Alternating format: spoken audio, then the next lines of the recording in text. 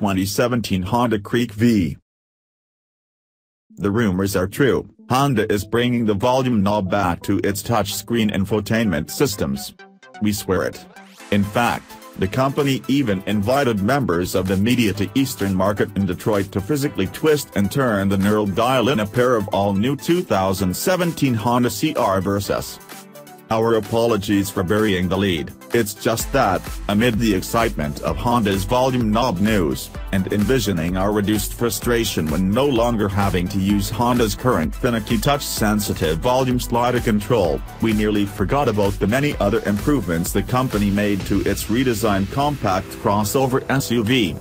Longer, taller, and wider than its predecessor, the 2017 CR-V has a swept-back front fascia, swollen front and rear fenders, and Volvo V90-style taillights that accentuate the crossover's Kardashian-like rear haunches. Turn up the styling volume compared with the previous CR-V. It's not exactly pretty, but the new CR-V certainly looks more interesting than before.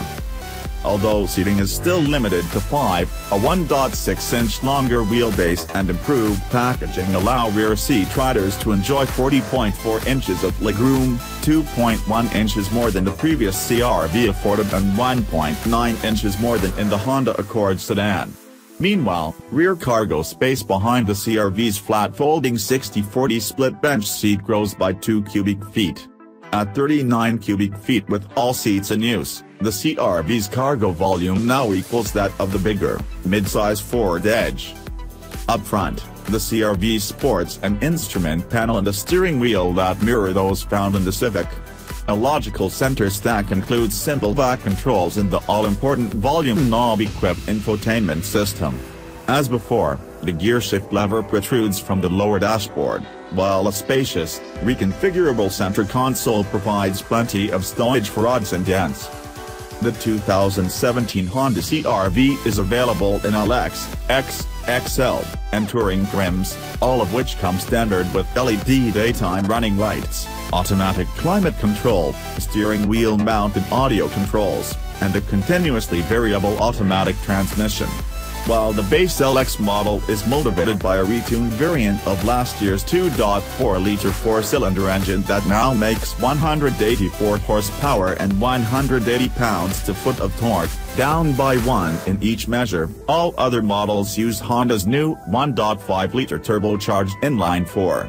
First seen stateside in the Civic, the little turbo engine has been massaged to produce 190 horsepower and 179 pounds-to-foot of torque in the CR-V, increases of 16 horsepower and 17 pounds-to-foot. Honda anticipates that turbocharged X, XL, and Touring models will account for about 75% of the new CR-V's sales. Although EPA numbers aren't yet available, the company promises best-in-class fuel economy for the turbo, which, together with the X model's long list of additional standard features, should provide plenty of enticement to move up from the LX. That X standard equipment list includes a 7.0-inch touchscreen infotainment system with Apple CarPlay and Android Auto capability, dual-zone climate control, a power driver's seat, heated front seats, a proximity key system with remote start, push-button ignition, a sunroof, and a long list of standard safety features such as collision mitigation braking, forward collision warning, lane departure warning, lane keeping assist, adaptive cruise control, blind spot warning, rear cross traffic alert, and automatic high beam headlights. Meanwhile, those looking for even more toys can step up to the CR-V XL, which brings to the table leather seats, 2 memory settings for the driver's seat, a power passenger seat, and an optional navigation system. Making the stretch to the top dog, CR-V Touring moves navigation to the standard items list as well as full LED headlights and ambient LED interior lighting, plus a power liftgate that can be opened via foot-activated sensor.